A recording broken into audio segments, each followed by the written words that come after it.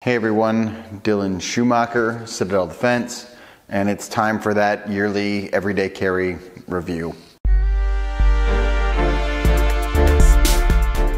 So about once a year, I like to try to do a video to check in on kind of my current everyday carry setup. If you're anything like me, different stuff might rotate in and rotate out. You might try some stuff out and then ditch it or whatever. Like there's a variety of things that can contribute to that. So I just kind of want to do a once a yearly check-in to say this is where I'm at and this is what I'm doing now, and it might help you, it might not, and I don't really care what you think I should carry. This is just what I happen to do. So starting from that, the first thing, of course, right, is a gun of some sort. So right now I carry a Glock 19. I have for a while, and this is in a Filster holster. On here I have a TLR7, I have an RMR on there, and then I have some just backup iron sights. I also have this little fancy Magpul Magwell extender thing. It makes your reloads so much smoother because you can just feel it right in there. I like that a lot. I should have got that a long time ago. That's probably the best $30 upgrade I've ever done to a gun, so would highly recommend that. Second thing, I do carry a spare magazine on me because, you know, you should have one of those. So I carry a Glock 17 mag. I carry it in this Kydex holster that is from Bravo Concealment, and honestly, it's my favorite Kydex holster extra mag carrier pouch thing, whatever we're calling those now.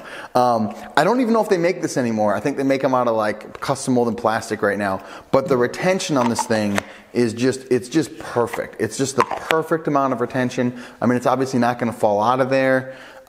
Big fan of this. I don't know if they make these anymore, but if they don't, they should make them. As far as a belt goes, I've been carrying the same belt now for a long time. It's probably like 3 or maybe plus years. This is the Tejas gun belt El Original by Magpul. Again, it's the most kind of like everyday looking kind of carry belt, so it doesn't look garish or tactical or anything. It just looks like a brown belt, but it's got enough thickness in here that it can support what I need. It also, because I've been wearing it for so long now, it's pretty loose. Not like loose in a not going to carry the weight, but loose in a very comfortable way. So great belt, highly recommend it if you're interested in that. For utility, I do carry a little mini Streamlight, the Streamlight Micro.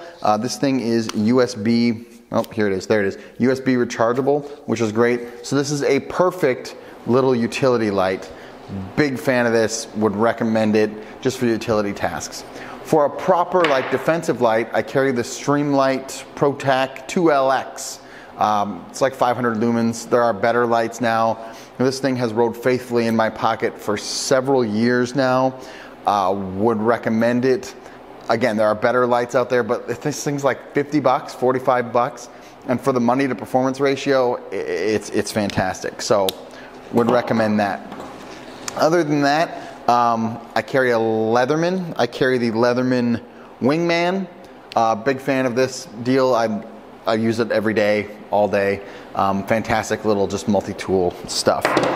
And that's really it. I started wearing a watch now. I don't know if that counts, but this is a Nixon staple, I think is what I roll with for that. So I've been kind of experimenting with that a little bit. I don't carry any defensive blades or things like that usually.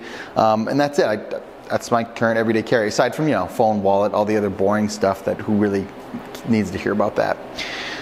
So hope that gives you some ideas. Hope that helps you out. So that's it. That's what I'm carrying.